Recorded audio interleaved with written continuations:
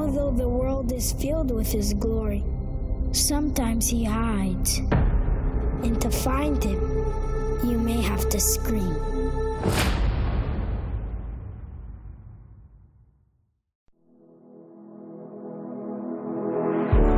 Holding on tight, I won't let you go. You feel a little distant, but I need you close. Had so many friends, seen a lot fall off. So many sacrifices when you wanna serve God. Sometimes they keep you waiting when you wanna take off. And sometimes you gotta scream to find where you are. To find where you are. Rosh Hashana is a time of the year that we associate with prayer. It's a day that we spend almost the entire day praying in shul. And it has the longest Musaf service of the year, consisting of 9 brachot. And many piyutim, liturgical poems that have been added into our prayers. But there is another aspect to Rosh Hashanah, and that is the shofar. And the shofar is extremely different to prayer. Prayer is something which has been composed, it has words, it has a rhythm, but the shofar is a much more basic instrument, if you can call it an instrument at all. It doesn't produce a beautiful sound, a powerful sound. What is the secret of the shofar? And sometimes you gotta scream to find where you are.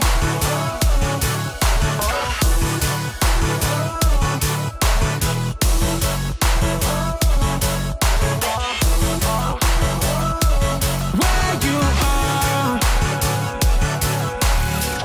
The Torah tells us that there are 2 sounds of the shofar. There's the tekiah. The tekiah is a straightforward sound. And then there is the trua, also called the shvarim. And trua, the Talmud tells us, the Aramaic translation is yabevta. It's a cry. It sounds like somebody weeping or crying. Why do we include this in our prayers on Rosh Hashanah? I cry so many times I can't even count. 'Cause I don't wanna lose you or to let you down. I wanna know your feelings really after your heart. Don't wanna be the reason that the light turned dark. I run around the world, I'm collecting your sparks. And sometimes I gotta scream to find where you are. To find where you are. To find where you are. The Rambam Maimonides famously said that the shofar is a cry to repentance. It's Hashem calling to us. It's a wake-up call. It's an alarm clock. Oh, you who are sleeping, get up, stop slumbering. Realize the faults of your ways. Don't get caught up in all of the nonsense of the times. Repent, come back to Hashem. But we can look at the shofar from a different angle. There is prayer, and prayer is something, as I mentioned, that has particular words. It's thought through. A person knows how to enunciate their feelings. But there are times when a person just doesn't have the right words to say. They don't have the words at all.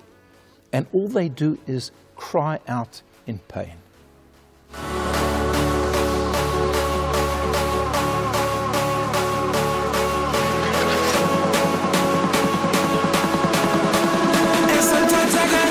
Find where you are.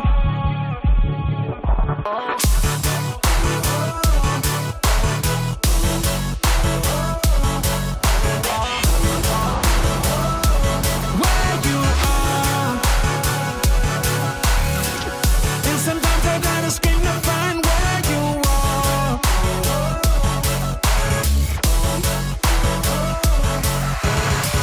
This is something that we see from the beginning of our history, when the Jewish people were in Egypt. And it tells us in Parshat Shmot that one of the tyrants, one of the pharaohs of Egypt passed away. The situation of the Hebrews was no better. Vayizaku el Hashem.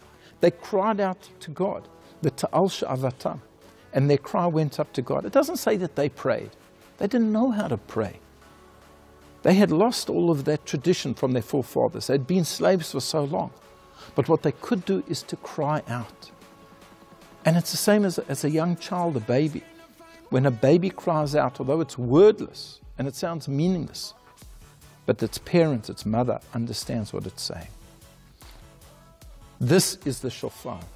It is the scream of a Jew to God, to say we've prayed and we've said words, but now we've run out of words. And all we can do to communicate with you, God, is to pray, to shout out, to weep before you. And we hope that this weep, this cry, this scream that comes from the very depths of our soul will be answered by you. I wish you all a ketiva v'chatima tova. May you be written and inscribed in the book of life. I won't finish screaming till I find you.